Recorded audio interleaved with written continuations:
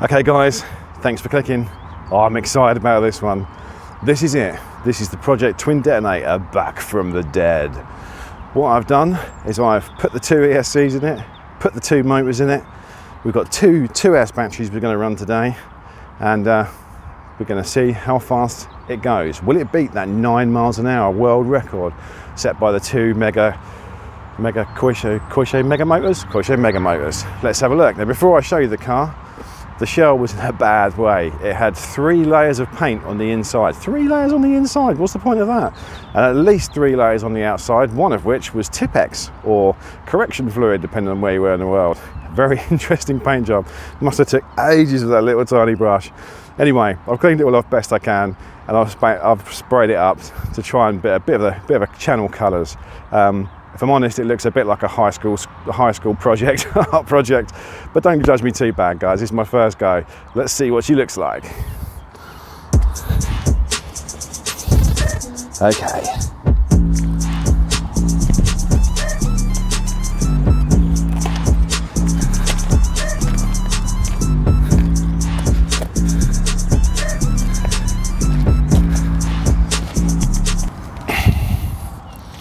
Okay, so I have not tested this at all. As you can see, we've got 2 ESCs, we've got 2 batteries, 2S batteries we run today. This one, I put these 2 rubber bits on here. I reversed the old bracket that used to stop you from banging the shell, and I've used a couple of rubber cables that came off my Garmin bike computer, and they hold the battery very well. I'm very happy with that. We've got a receiver up the front. I've left the steering servo on there because I just want to see if it runs, and we've got the 2 motors in there. I've got for the wheels off the Maverick Phantom, so they'll probably be rubbish, but we'll see how we go. And yeah, we've already got a problem with the steering. The problem with the steering is, I don't know why Tamiya set their cars up like this, but when you push it down, the tyres toe in massively. Don't know what that's all about, but I'll look at that if it survives. But basically, normally you'll see people do this and they'll hold it up in the air and rev it up, see how much the tyres expand, but I'm almost convinced this is just going to explode. So I'm not going to do that. Let's connect it up and see if it works, guys. I'm really excited for this one. Okay, so we're all on, power running. We've got steering. Let's put that beautifully designed body shell back on. Truly amazing, that body shell. I could do this for a living.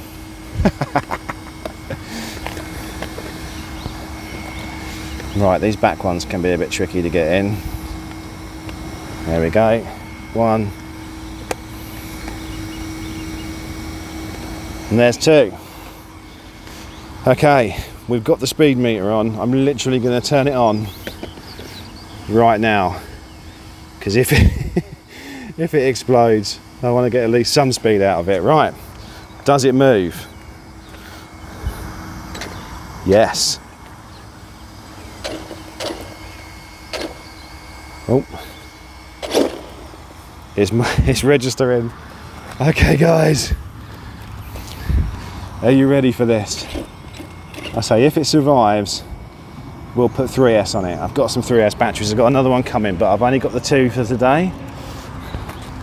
So we'll just see if it works on 2S. Here we go.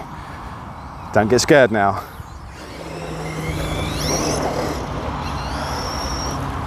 Okay. The steering's a little bit confused.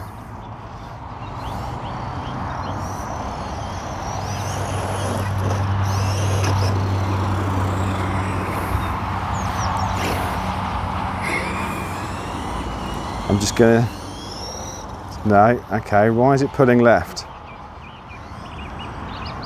Let's see if I can counteract that a bit.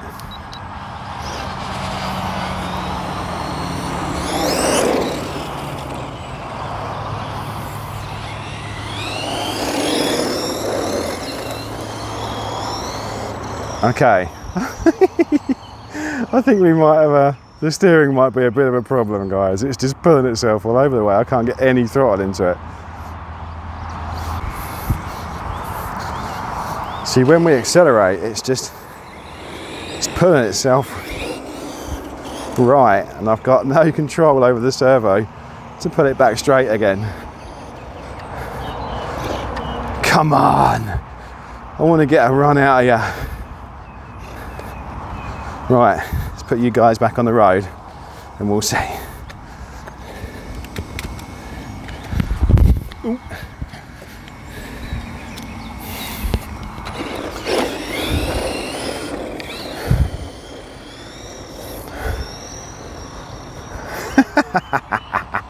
Oh man, I was so excited for this.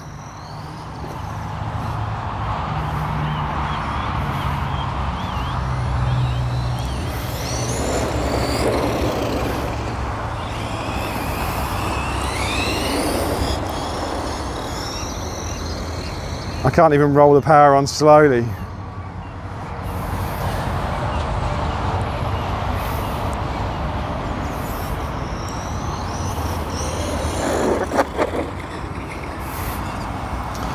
What can I do about that?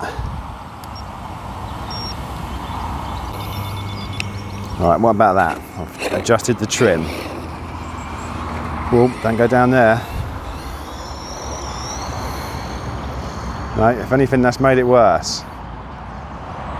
I can get no throttle into it at all, guys.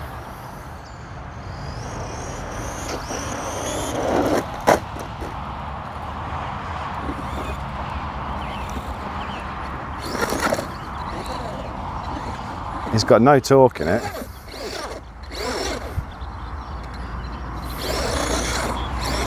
Oh, hello. Perhaps we've only got one engine working. Oh, we've only got one engine working, guys. Oh, we flicked the switch off. It's all good. Right, we've got both on. Come on, baby. Don't let me down.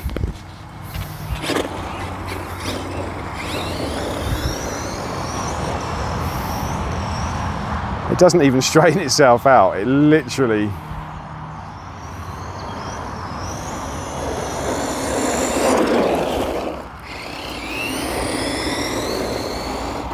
Oh dear, I've got no control, no control. It's got some power, guys, it really has.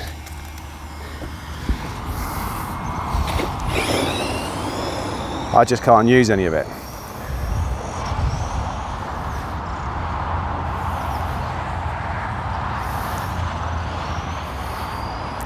Oh man. It's almost uncontrollable.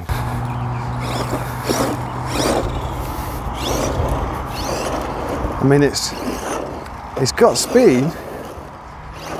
I just can't keep that speed in a straight line.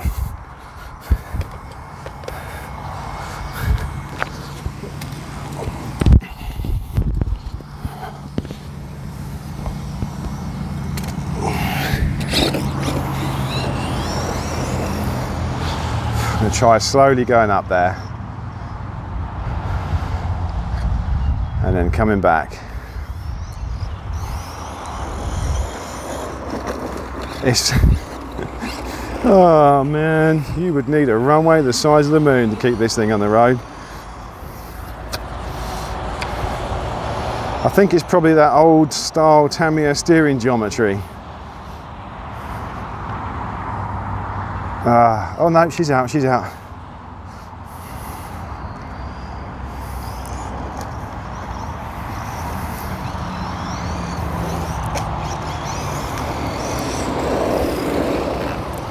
That's good fun, but it's dumb. It's got to be more than 9 miles an hour.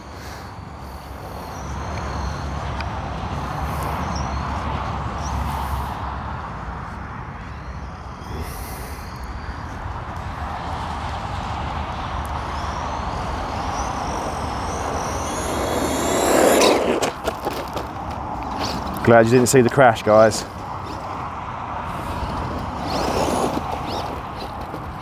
Oh dear, she's not getting out of there. She's got stuck in a rut. Oh man, it's totally covered in mud now.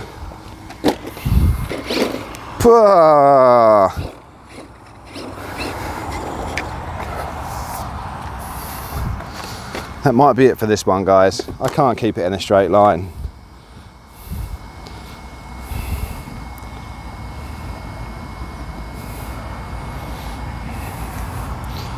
Right, what did we get anyway?